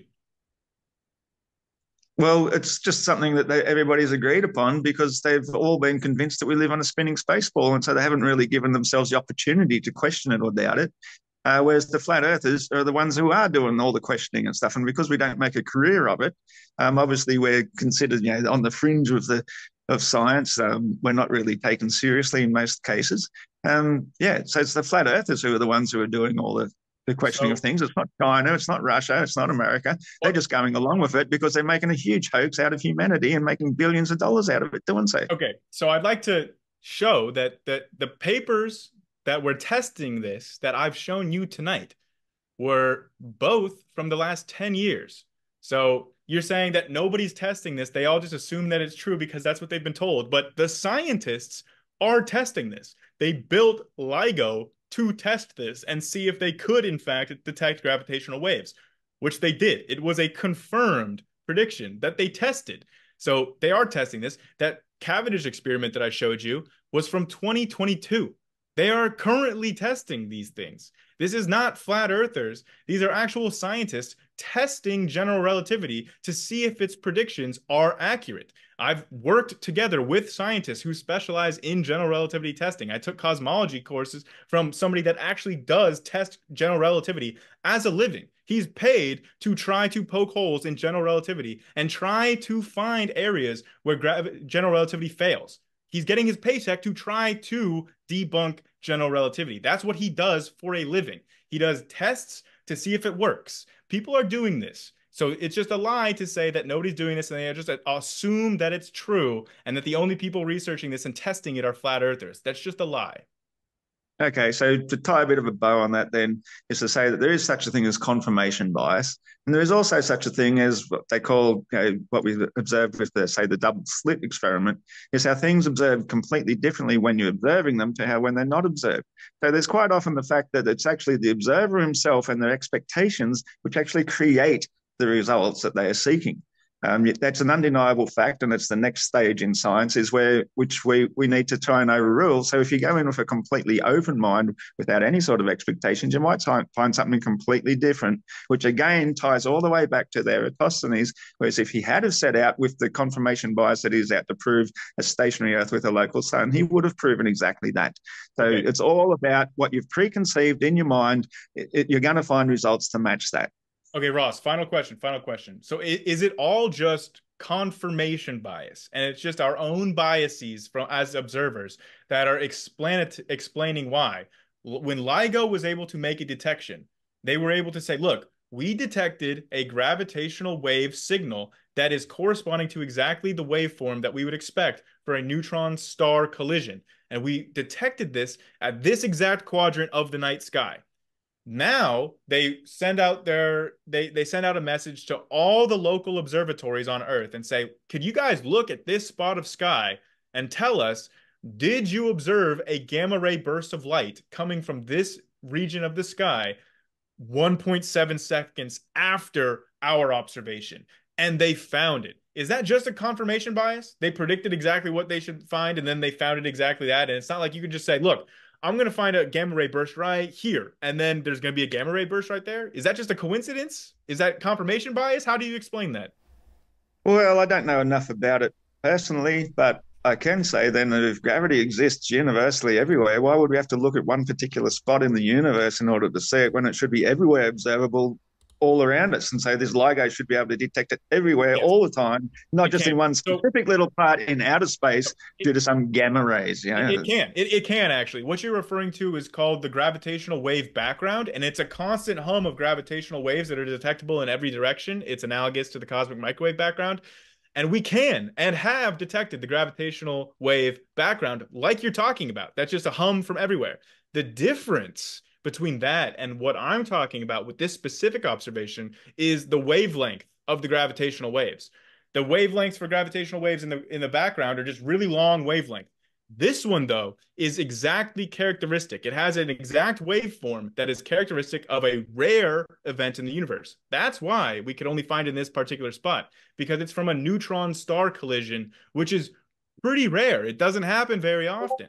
And it causes a gamma ray burst and a burst of gravitational waves. And we've seen that happen, thus verifying beyond any shadow of doubt that gravity is real and exists. Sorry, you just said we've seen that. I have Yeah. not seen that. Humans have seen that, Ross. Would you rather I use Well, that? so I have to take your word for it. This should be something I should be able to look up on, find a YouTube on, You and can. see for myself. Can I You do can. I'll that? send Can you I the paper. I will send you the paper.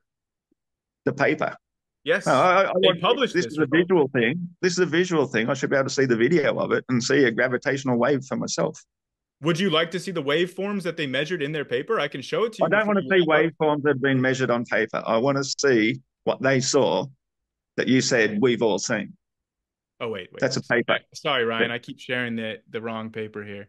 Um, I will show you.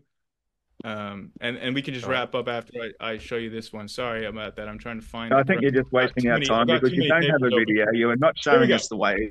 Here's no. See? That's not Just a look up video. this event. It's called GW170817. This is the observation where they had gravitational waves 1.7 seconds before the gamma rays from the same event. Here's the picture. Here is what the actual gravitational wave signals look like. This is at LIGO in Washington. This is at LIGO in Louisiana. You can see the actual gravitational wave form right there. That's the signal. It was identical in both, thus confirming this is an actual real signal, not just noise. This is what it looked like when it hit both of their detectors. And then we can look at here's a further breakdown showing the signal itself, the raw data right here. And you can see where in the sky it's coming from right here. But I know you don't like this because it's a sphere. But here's the region of the sky where the gravitational wave came from. And then it was later verified from an actual other observation of the gamma rays from a whole other observatory. Different owners, different operators, different funders, completely independent. So that's what you need to explain if you're saying gravity is not real. Here's the proof that it is. I'm saying it's completely open to interpretation. If you want it to be that, that's what it will be for you. Simple as that. Wow. If you really want it, you'll find what you want. Wow. So and just you'll a believe it. complete hand wave dismissal because of your own incredulity. Well, it's exactly the same going back to Eratosthenes. If he wants it to be the circumference of a spinning ball, it's the circumference of, well, it's a stationary ball back then. So but the if you want it scientists to be just the willed. circumference of They that, just that's willed what it it into is. existence. If you want it to be the gamma ray circumference burst. of the equator, that's what it is. So this could be anything you want it to be. So wait. You're saying that it's just they just because they wanted to see a gamma ray burst from a very particular place in the sky at an exact time point that they just manifested it and they just saw that gamma ray burst. It's a coincidence. They just wanted to see it, so they did. That's Well, all you how got. could somebody else see it then if it's down the track later on? Because It has to be this they're exact permanently specific looking. moment. These observatories are always looking at the sky and they mark down when they get little hits. So they knew they recorded the gamma ray burst and then LIGO called them, hey, wait, did you see a gamma ray burst from this exact quadrant at this exact time? And they say, yeah, actually we did. And they say, oh, that's exactly what we predicted you should see because we saw something 2 seconds earlier. So it could be absolutely anything. No, so, it couldn't. It really could not be absolutely anything. It Both could because of them you detected don't the exact even same know. signal You across don't the even US know in that the Washington and universe is Louisiana. a physical thing. What You was don't that? have to keep talking again every time I start trying to respond. I said you don't even know that the universe is a physical thing. Oh, we They could are all lights be a in the brain sky. in a vat, Iron Horse. It's all just solipsism all the way down. That's quite entirely possible too. Okay, so whenever you lose the argument, all of a sudden it's just we don't know anything, and it could all be made up, and we could all just be dreaming. Who knows? And nothing could be real. Well, until we actually go to another star or walk on another planet, then it's all just assumption. You know, I've never been to Australia, so I'm just gonna assume it's just assumption. I'm just assuming Australia exists. Who knows? You could be Well, I think fictional. it's pretty obvious that if places are documented and we know people live on them and we've been there, then yes, we can confirm that it's true Well, and we can I've take never other been to people's word on it. Australia. I mean, people But have you've never been to documented other Mars. galaxies. They've Nobody's moved ever other been to Mars. galaxies. There's They have millions of people they live in have Australia. okay, now Millions of people live here. Well, see, you're I'm just just going to making say up all bullshit. those people are a hoax because that's your strategy with this. Any evidence to the contrary, it's just a hoax. They're just making it up. I can't say who or why, but it's just made up because it disagrees I'm with not me. saying that anybody that's walked on Mars is lying about it, because nobody's ever walked on Mars, so nobody's lying about it. But many people have walked on Australia, so therefore I would What assume they're about the not people lying that about walked it. on the moon? Well, they've even admitted that it was animation, it was a No, they hoax, they've never haven't. been That's there. a lie. That's exactly what Buzz That's a Aldrin lie. said, that he did not see it live on television. He said, no, you didn't. No, you didn't. That was Total animation. lies. So you There's are Buzz saying that Aldrin they are himself lying. The people admitting that to it. say that they have walked on the moon, are they lying? Absolutely. Okay. Just wanted to make sure that we were on the record with that. All Thanks. right. Yeah, We're everything in gonna that get every simulation. tag in the book here, guys. What are you trying to do? All right, so maybe it would be a good time to let you guys have a water and bathroom break if you need to. And we're I gonna. don't think we need conclusions. We just go right into Q&A. I think we've already had our summarizing bits. All right, let's. But I'll be back in a sec. All Okay. right, all right. We're gonna I'll go jump get into some the Q water and as A. well. Perfect. All righty.